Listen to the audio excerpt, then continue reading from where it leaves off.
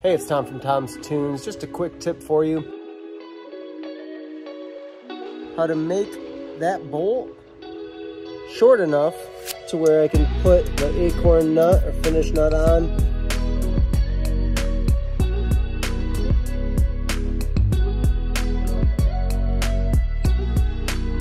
I get my hardware in 1/4 20 mostly is what I do for bolts. I get them all the way from 1/2 inch all the way up to 2.5, 3 inches, but sometimes it's just not quite right. I'm gonna show you here. You can see how this bolt is sticking out just way farther than this guy up here.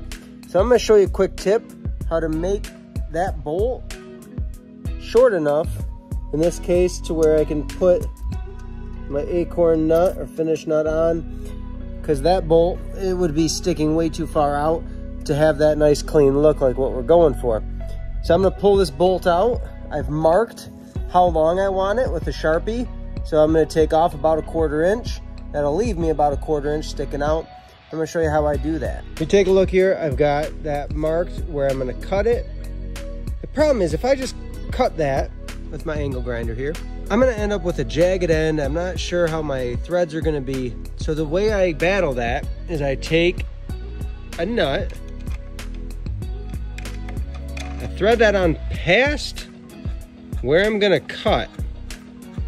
Give myself some space there. Now I'm gonna make my cut, and then I'll back this off, put it back on several times while the metal's still hot, and that's gonna help go ahead and clear those threads to allow me to thread on my acorn nut when we put it back into the railings. This is how I get bolts just the right length when I can't quite find one that'll work.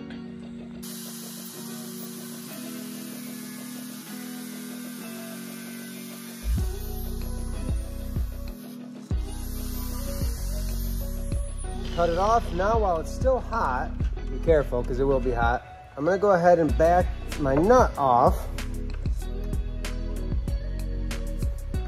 I'm not gonna take it all the way off, I'm gonna get it all the way to that end, and then I can thread it back on. I'm just gonna do that a few times, and then eventually I will take it all the way to the very end, and you're probably gonna have, you know, some little burrs on the end there.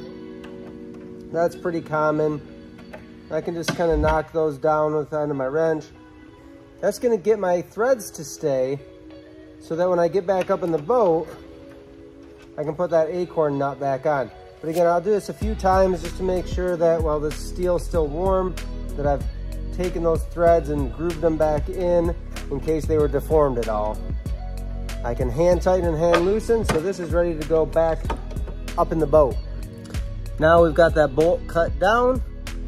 I can put my washer, my lock washer or split washer, and the acorn nut on.